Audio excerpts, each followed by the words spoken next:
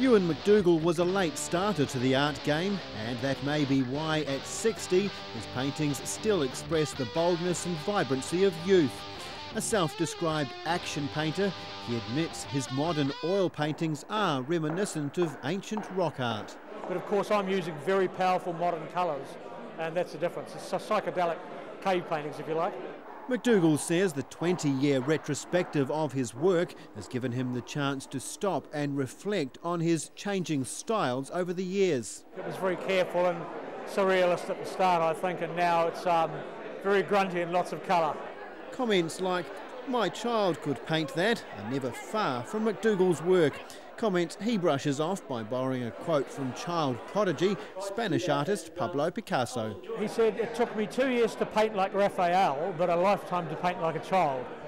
And I think he just means to get the spontaneity. And his energetic works have attracted both young and old. I really like paintings that jump out of you, lots of primary colours, really bright and stuff. His humour. I love his humour and his colour.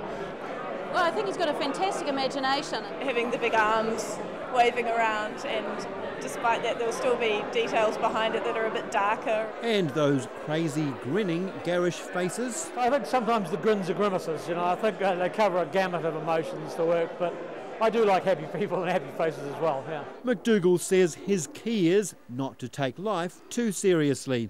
Despite that, his works have still hung in galleries across Europe, as well as brightening up many walls in New Zealand. Dave Gooselink, 3 News.